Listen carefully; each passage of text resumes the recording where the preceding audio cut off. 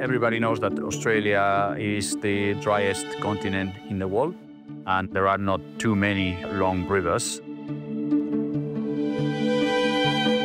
Adelaide is a city that is situated at the end of the Murray-Darling Basin. In fact, the Murray River gets to the sea after a very long distance across the country.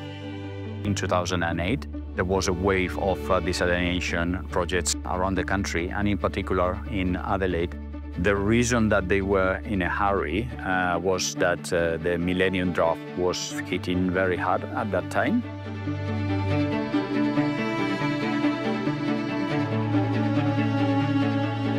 Obviously, the authorities got very, very scared. 1.2 million people without the possibility of drinking water is something really serious.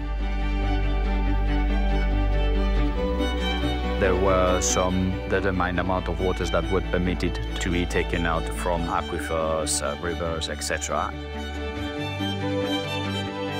The characteristics of the water that a desalination plant pours into the network system can be adapted.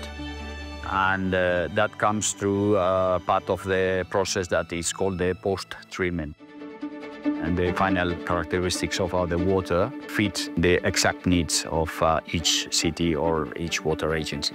The plant is elevated, so it is 54 meters above the sea level.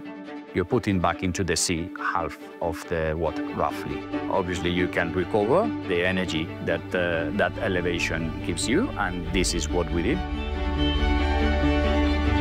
Having a plant of these characteristics means that the city can get water from a very reliable source in terms of non-dependence on climate. We're a company that offers not just the experience in engineering, construction, and operation capability, water, wastewater, or desalination plants. We're a one-stop shop. Social benefits and well-being of communities are the main targets of the water utilities. To give all the citizens safe and reliable water is fundamental.